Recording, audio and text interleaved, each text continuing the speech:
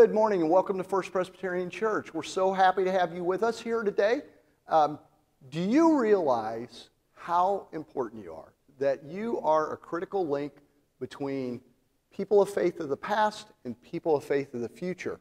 We're going to be looking at that today. That's a truth of God's Word that we're going to dive into. And so I would invite you to get in a really centered place ready to receive, because I think you're going to get a great, awesome blessing out of this as we look at the call we have in Scripture to generationally pass on what we believe and to receive from other generations what we believe. So, if that sounds good to you, you are in the right place, and again, we're really happy to have you here. Now, to get ready for that, I would invite you to slow down, kind of let go of anything that's distracting you as we listen to our prelude this morning.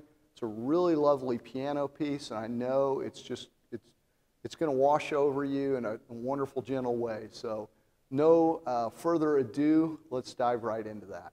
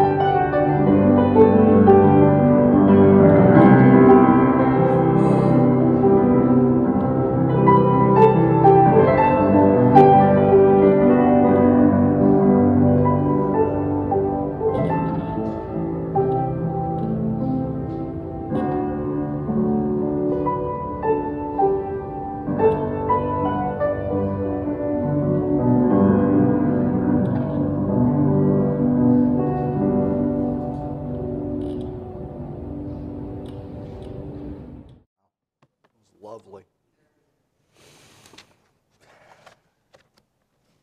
Join me now in the call to worship, which you'll find printed in the bulletin. God has lavished us with every perfect gift from above. And called us to live in intimacy through the beloved one, Jesus Christ our Lord. Let us praise God with glad hearts, and to do so I would invite you now to stand and sing our opening hymn together, 722, Lord, speak to me that I may speak. Lord,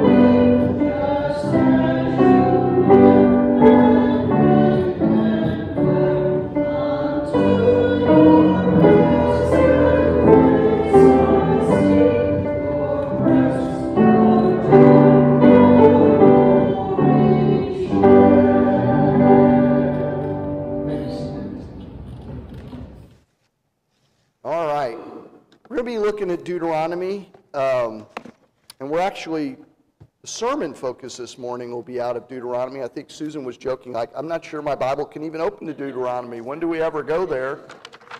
Yeah, some people never make it there. They say, I've heard it jokingly said, Leviticus is the boneyard of Bible reading. Like, we start out fantastic. Genesis and Exodus are great, all kinds of cool stories, and then we get into Leviticus, and we just, if we can make it through that, Numbers finishes us off, and we never make it to Deuteronomy. But we're going to be looking at Deuteronomy this morning, 4th chapter, and there's some great important lessons here. Let's avail ourselves of God's word with prayer before we actually read the text. Holy God, we thank you for your word. We open our heart to learn from it this morning, and may it bear fruit in our lives that honors you. God, may the words of my mouth, meditations of our hearts be acceptable in your sight. Amen. All right, we're doing some select verses from Deuteronomy starting in chapter 4, verse 1. So now, Israel, give heed to the statutes and ordinances that I am teaching you to observe, so that you may live to enter and occupy the land that the Lord, the God of your ancestors, is giving you. You must neither add anything to what I command you, nor take away anything from it, but keep the commandments of the Lord your God with which I am charging you. And we'll go down to verse 6.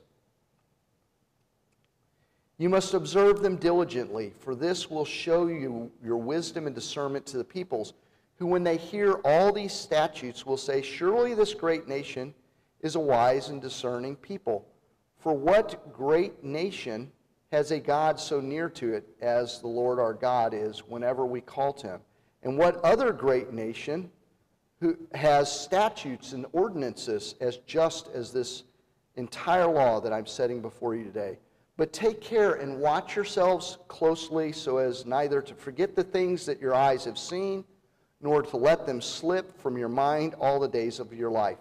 Make them known to your children and your children's children. And then we're going to Mark chapter 7.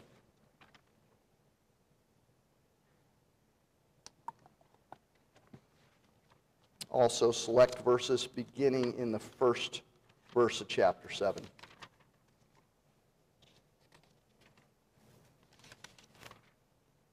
Hear now God's holy word.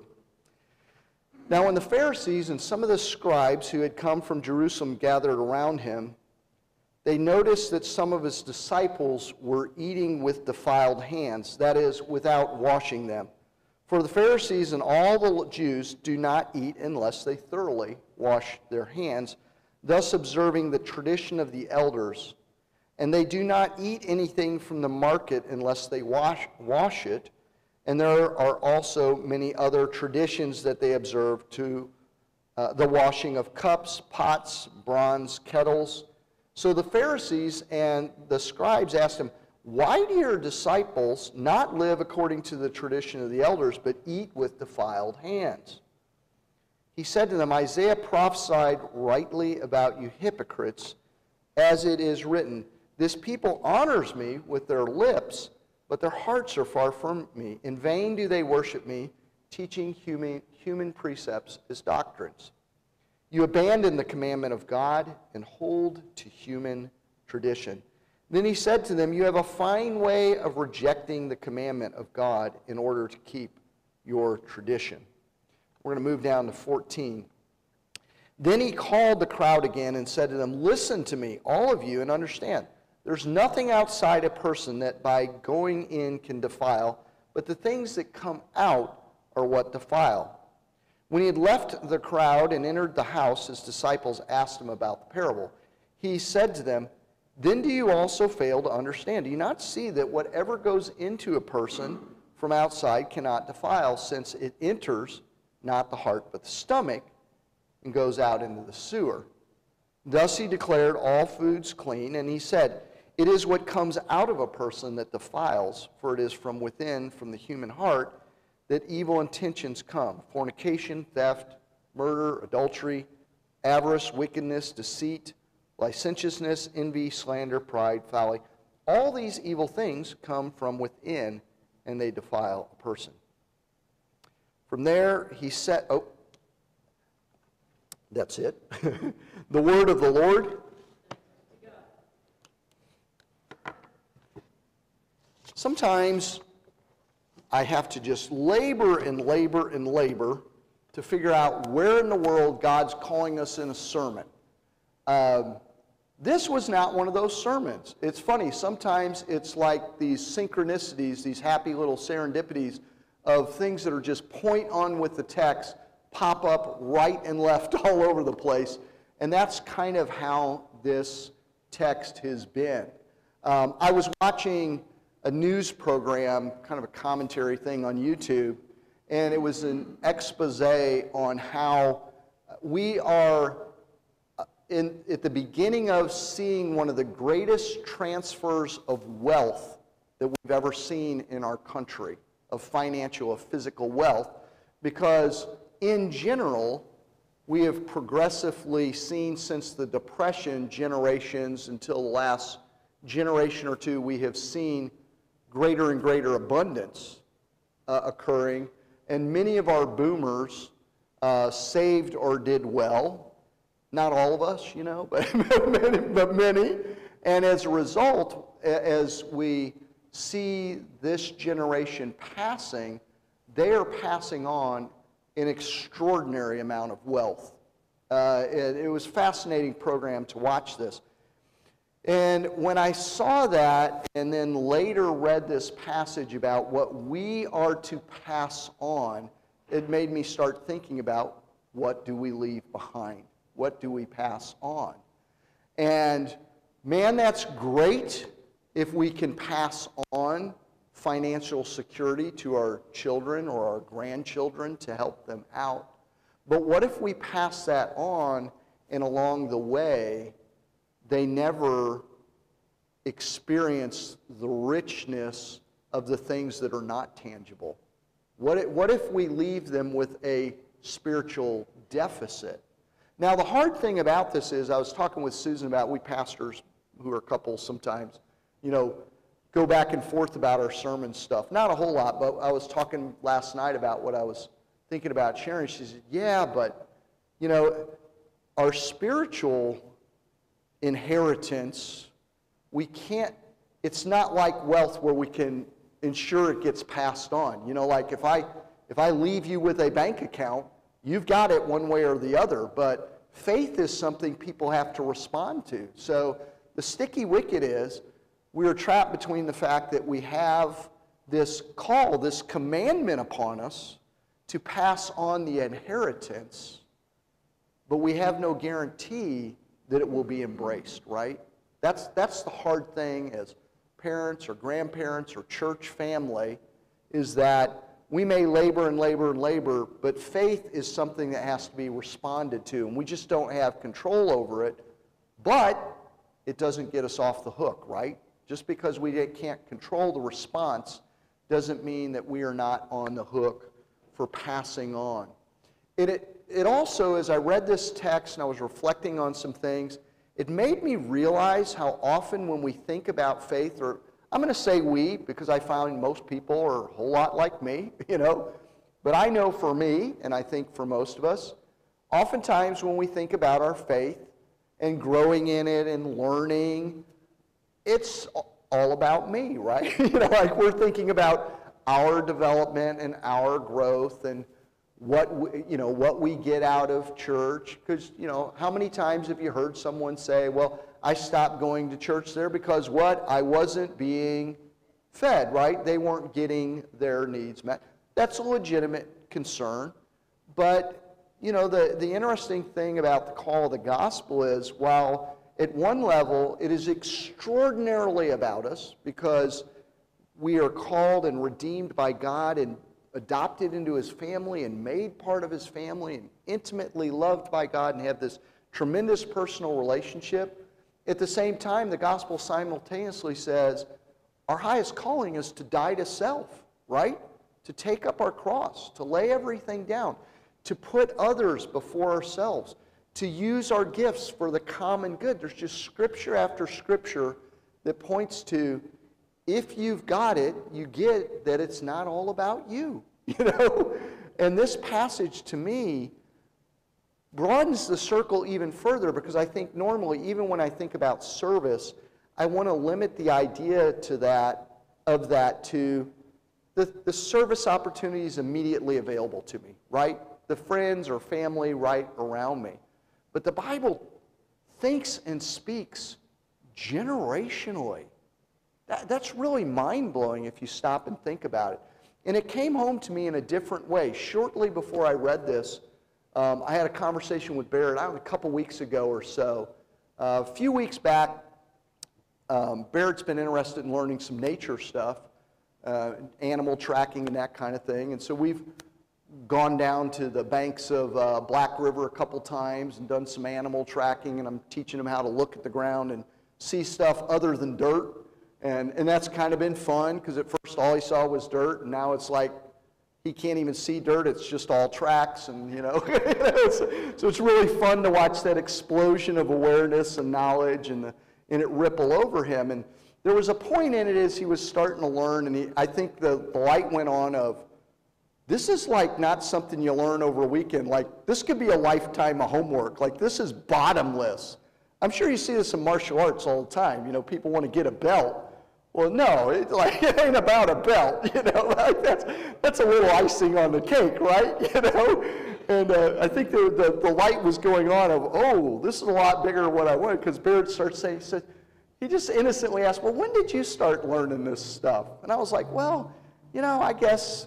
I first started thinking about the books I read. Well, I read this book when I was probably junior high or high school by Tom Brown, and that kind of set me on. And then I took some of his classes, and then I started taking classes, and I was like, yeah, but you know, even before that, my grandparents had a farm, and even as a little kid, I remember just being able to roam on the farm, and I spent all these hours down at the creek and whatnot, and you know, and it's just kind of been a part of my whole life. And what I didn't realize, what he really wanted to know was, is it too late for me to learn? you know, I didn't hear the question inside of the question until after I share a lot of this, and probably his heart's sinking as I'm going, well, you know, I came out of the womb looking at animal tracks, you know, like as they walked me into the nursery in the hospital, I said, hey, look, a nurse's tracks or something, you know. But he finally said, is it like too late for me to start learning this stuff? And at first, my immediate reaction was like, no, you know, like, what an absurd question. But I turned it around on him, because he's helping me learn piano. I said, well, is it too late for me to learn piano? And he kind of, and it was, you know, of course, he looked at me and said, oh, yeah, you're way too old. No, he didn't say that. He didn't say that at all. He was like, no, you know, like, you need to be learning. And we had this conversation. It was all good and true. Like, at any stage, it's never too late to start learning, right? Like, you know, praise be to God, if we become a believer at 50, it's better to go to, you know, learn that and have the joy of the Lord in our lives for the last 20, 30 years, or even a day, than to never hear or know it, for sure. But a few days later, this kept rattling around with me, and I had a conversation with Barrett. One of my mentors in all this, he has a little thing. When he's considering a big project or a big move or idea, trying to weigh out a decision, sometimes he'll sit down and he does this sort of thought experiment, this imaginous exercise where he'll say, you know, if I could go back 7 generations and talk to, like, my ancestors, people came before me, they had wisdom, they've been through all this, and I could sit down with them, and I said, hey, I want to do this. What would they probably think of it? Would they say, good idea, bad idea, wise idea, not, you know? And he said, and then I think forward, like 7 generations. If I do this, what's going to be the ripple? Like, if I choose to do one or the other, what's the ripple that goes on way beyond me? And I was thinking about that, and I told Barrett about that, and I said, you know, here's the deal. We're concerned about what I can learn, what I can know, and what I can get out of this. But the reality is, that's all fine and dandy, But there's a bigger picture to it where we're a living link in whatever we learn. And it needs to live behind, we need to live in a way where we're consciously trying to leave a legacy that's bigger than ourselves, beyond ourselves. Because we know from Scripture that if you look at any time it's talking about gifts, things we receive from the Lord, it's always for the benefit of the common good or others. Always. It always, it definitely gives tremendous blessing in our lives, but it never stops there. But we don't tend to think about it that way. We just don't think about it. And I said to him, I put it in more practical terms, I said, you're concerned about learning this at 31, and 31, right? I got that right? Okay. You're concerned about learning this at 31. I said, but think about this. What happens when, Cameron or John Scott, Caroline, they start having kids, or you start having kids, and they come home, and Uncle Barrett, every time they come home, takes them down to Sandy Beach and goes, look at this, I wonder what left this track. And they grow up just knowing that because you learned it now. Think about that. The fact that maybe it's not about you. It is about you, but it's more than that, right? What happens if, because you invest yourself now, that someone else doesn't have to wait until they're 30 or 50 or 40, but they grow up with it as part of their landscape, no pun intended. And more importantly, the things of faith. Now, if I plug people into nature, I always see them plugged into the Creator, and that's awesome. That's part of what motivates me to do that, because I just see them grow spiritually. But what if those nieces and nephews come home, and one of their favorite things to do is to get to hear Barrett play, and then he sits with them, right? And says, hey, listen. It nudges them to listen. Or their aunt or their grandmother. A lot of you are already doing this. A lot of you are already doing a great job of this. You are bringing your grandkids, you're exposing them to the faith, and you're bringing it into theirs. What if when they visit with their aunt or their uncle or their grandmother, they read them a Bible story when they lay down to go to sleep at night? Or they say, hey, let's say our prayers. What are you worried about? And they lay down next to them and they say prayers. I actually didn't have that as a kid. I don't ever, my parents were really super good, godly folks who had, I think, genuinely the spiritual gift of helps. And they had a servant heart, and they taught me a lot about unconditional love and being willing to serve. Like, I just saw them frontline do that so much. But I can't remember a time where my parents said, you ought to pray about that. I don't ever remember ever seeing one of my parents pray. We didn't do graces at meals until I became a pastor, and then I came home, and it's like, maybe Johnny should say a few words, and then I was on task, to say the family prayer. But I never saw that as a kid. And I had to, literally, I started going to church when I'd gone up until about 3rd grade, and for whatever reason, I think we just got busy and got out of routine, and it fell off because I had, there were 4 of us kids, and I had older brothers, and I think Mom and Dad were just running themselves silly. My dad worked a graveyard shift, and it just kind of evaporated. And I sort of brought myself back in high school out of spiritual curiosity. And I literally, I don't know if I've ever told you this, maybe I have, but I didn't know how to pray, and I wanted to know how to pray. And I did something that today's children, it wouldn't work this way. We had this mystical set of books at our house called an encyclopedia. Thing of the past. You can go to the Smithsonian and see one if you'd like. But I went in and I looked up the Lord's Prayer in an encyclopedia, and I memorized it, one, so I wouldn't feel like the odd man out in worship when they stood up and said this. It wasn't in the bulletin, and I didn't know it, and I didn't want to be the odd man out. There was no cheat sheet like we had to make me feel comfortable.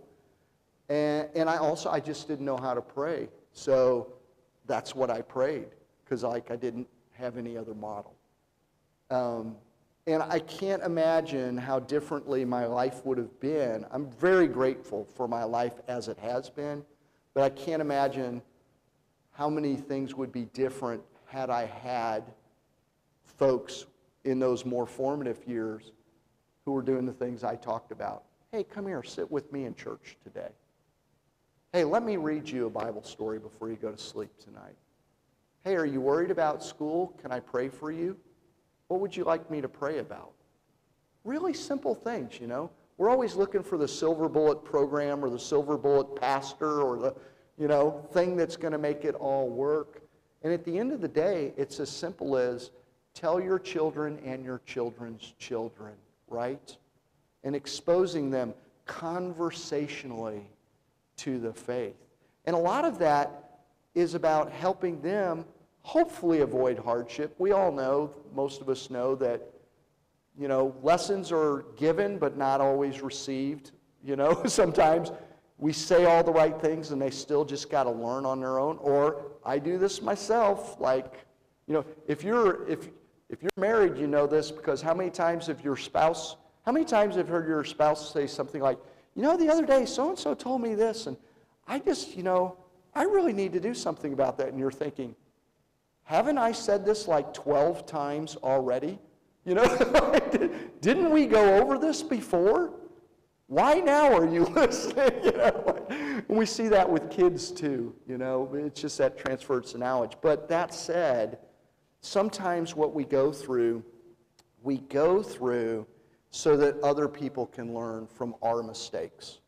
I mentioned how there were all these God incidents. Yesterday, I had posted something online I've got a little Facebook group for Christian yogis. I have this group for Christ Yoga and You.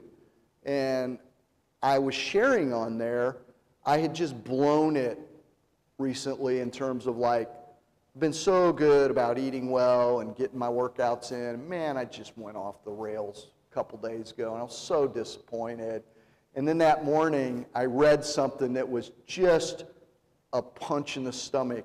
It was a quote that said, you can never make a mistake twice, because the second time, it's a choice. And I was like, oh man, that stings, you know better. The first time you don't know any better. The second time, it's not a mistake, it's a choice, And it was like, oh, that stinks. But I read that and it really hit me. And then I read another quote that was really about how, okay, you've made mistakes, but now you can choose differently. And I'm like, today I'm going to choose differently. And I tagged a woman in it that I know, and there was something in my spirit said, man, this is going to resonate for her. And she wrote this beautiful piece about how, when we go through these things, sometimes it's so somebody else won't have to make that mistake. And again, getting beyond ourselves. I've heard it said, God never wastes a hurt. And by that meaning, if there's a caveat to it. We've got to yield those things over to God. We have to yield those hurts over to God. We have to say, God, I don't know why I went through this, but if you can use it, please use it. Please use it, and help me see how it's going to be used. And sometimes we don't ever get to see the fruit of it. We just have to trust to do what we do, and trust God to use it. But my prayer for each of you is that even the hurts, both the gifts, but even the hurts, that God is going to take them in your life and He's going to use them as a blessing somewhere. You may not even get to see it, but trust that God's going to, that's my hope for you. That's my prayer for you. Even the hurts, God's going to use them in a blessing. In the meantime, consciously do everything you can to pass on the wealth that we have, right? Wouldn't it be awesome if this hour, this time, was the time where the church gave the greatest transfer of wealth that's ever happened, and it wasn't material? Wouldn't that be awesome? You know? Wouldn't that be awesome? Amen. And let's take a moment and pause, come before God with that on our hearts. God, we are a bridge, and oftentimes we're not thinking about it that way. We are that span between generations. We've just recently watched the Olympics, and we watch these runners who run in a relay, and they have to pass a baton. Well, we're the folks who, you know, there comes a point in our life where at one point someone was running along and they were trying to pass off the baton of faith to us. And we were kind of reaching back and trying to take hold of it as we were starting to our leg of the race. And there comes a point where maybe we're carrying it together for a while. They've got one end of it, we've got one end of it. But one of these days, we look up and we realize that we're the one carrying the stick. And it's on us. But you know what? We're just a link. It's our job to carry it faithfully, to not drop it as we go around the track, and to do our best to hand it off well to the next runner. So to that end, we come before you, God, knowing that we are this living link. We are the runner holding the stick right now. In some ways, we're receiving it. Some ways, we're passing on. Sometimes we feel like we're carrying it alone. But we're never alone, Lord, because your Spirit is there with us. It's guiding and leading us. It's giving us strength when we are weary and we don't want to run. It's giving us mindfulness of how to take the next step.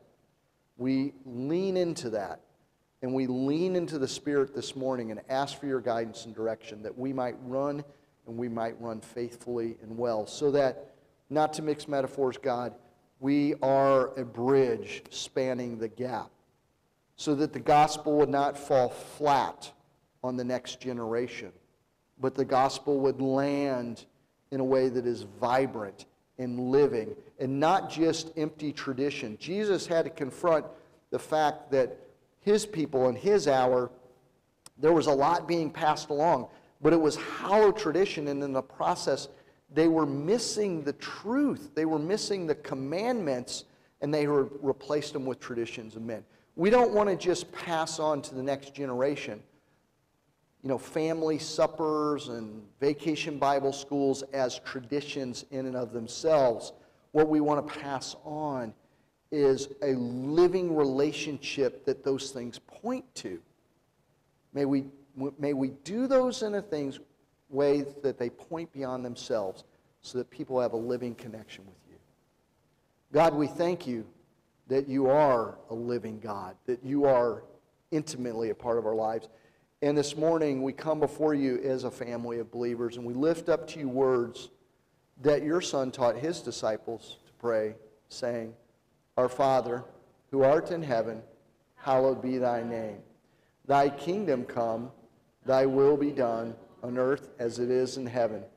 Give us this day our daily bread, and forgive us our debts, as we forgive our debtors. And lead us not into temptation, but deliver us from evil. For thine is the kingdom, and the power, and the glory forever. Amen. Well, friends, now we're at a time in worship where we can honor God through the giving of our tithes and offerings. You know, every bridge needs a budget, right? And one of the ways that we support the bridge is to give. That's how we are part of this fantastic building of a bridge from one generation to the next. So with that spirit in mind, I would invite you to give, and to give generously.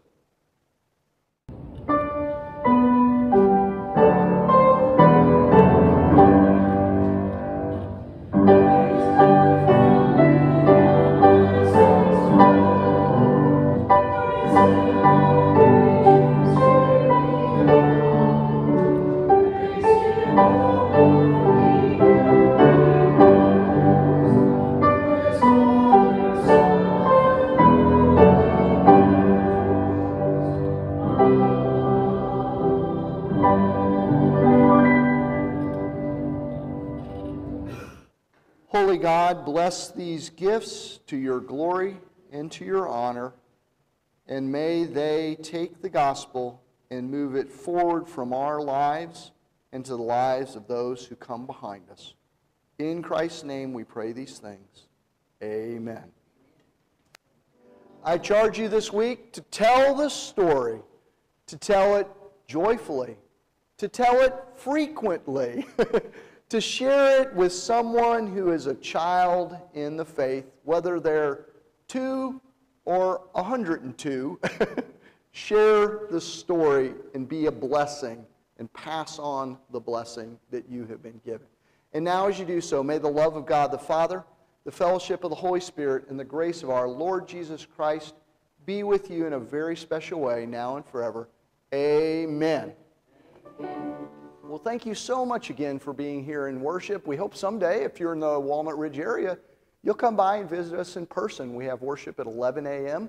on Sunday mornings. If you have any questions about upcoming activities or things going on here at the church, go to our website, fpcwalnutridge.org. There's all kinds of information there, other worship services that can help you tap into the life of ministry here happening in Walnut Ridge. So, I hope I will see you back next week in one of our online worship services. Until then, may God bless you richly, and I hope you have an opportunity to reach out to someone and pass on a little bit of faith through care this week.